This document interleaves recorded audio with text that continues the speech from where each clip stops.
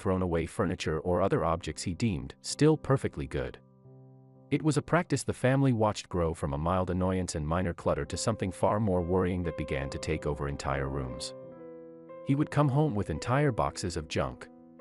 He just kept accumulating things, his daughter Leonida said. One of the spare rooms soon became the designated storage area for his treasures. Neat stacks turned into messy piles and pockets of unrecognizable smells. The children wouldn't go near it. One day, he brought something different home. Leonida braced herself for another garbage gift. But when she felt something heavy and moving on her hand, she opened her eyes to something completely unexpected. Her dad had brought her back a tortoise. She named it Manuela and dubbed it an official part of the family. If only she knew it wouldn't last that long. Tortoises are common pets where Leonida comes from. They are easy to care for and slow enough that there's no worry of them escaping their caretakers. At least that's what the family thought. It was only a few days later they lost track of the tiny pet. It didn't help that their home had been under construction. They looked for it everywhere. Out in the garden, around the property, and down the street. Wherever a tortoise would enjoy hiding, they scoured. They hoped it was at least near water. The scorching heat wouldn't be kind to an infant such as Manuela.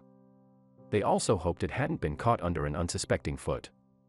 However, as days passed, they finally gave up and moved on. Years passed and the experience slowly faded into an amusing childhood memory that barely made it into the forefront of their adult minds. It was only when Leonel grew old and passed did the story truly become significant again. One of the jobs the siblings had to deal with was cleaning out the spare room, the junk room. When they opened the rickety door, every sense was bombarded with must, mold, and the smell of rot. They had no choice but to empty it. Pile after pile made it out onto the curb for trash pickup. The son, Leandro, was taking out a couple of heavy boxes when a neighbor noticed the growing mountain and asked if they could take a look. Another hoarder. Go for it. They rummaged around, their reactions varied. They opened one box and looked at the son, confused. You're not throwing out that as well, are you? Leandro peered inside the box, his eyes scanning over the odds and ends from his father's junk collection. He thought the man must be talking about his father's old garbage-picked record player. Maybe it was an antique. Then, he saw it and his eyes widened in disbelief. But what he was seeing couldn't be possible. What? He leaned closer into the box and his jaw came unhinged. There was Manuela, very much alive. That's not possible, he thought, turning white and then called out to the rest of the family. Everyone stood in a circle, eyes wide and at a loss for words. How in the world did it survive? The tortoise was immediately rushed to the vet. It probably needed medical attention. They also needed answers. It had been 30 years. When the vet heard the story, he was also amazed, but not nearly as surprised. He went on to explain the amazing facts about the species. While most tortoises are impressive survivalists, the red-footed family is extra resilient. They like to eat fruit and leaves but can also subsist on expired animals or droppings. If necessary, they can go for 2 or 3 years with no food. The father's stash also ended up a key element in Manuela's existence. The vet suspected that the furniture he brought home had termites and other bugs. The tortoise could eat away at them as they repopulate. It could also lick away at any condensation that came from the extra humid room. That didn't mean everything was okay in the health department.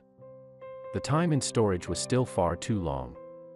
Anthony Pilne, a veterinary surgeon and specialist in birds and reptiles at the Center for Avian and Exotic Medicine in New York City, also had some answers for the family. He explained that most reptiles have reserve fat pads that they can draw on when food is scarce.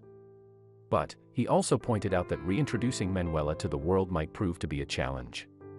They should go very slowly, start by warming her up and rehydrating Manuela before feeding.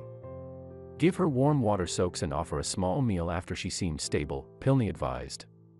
Then take her to a veterinarian who specializes in reptiles for a checkup and some blood work. But it's not the first time Pilne has seen something like this happen. One day, Pilne's own red-eared slider water turtle vanished from his tank. I looked everywhere, turned my apartment upside down, but to no avail.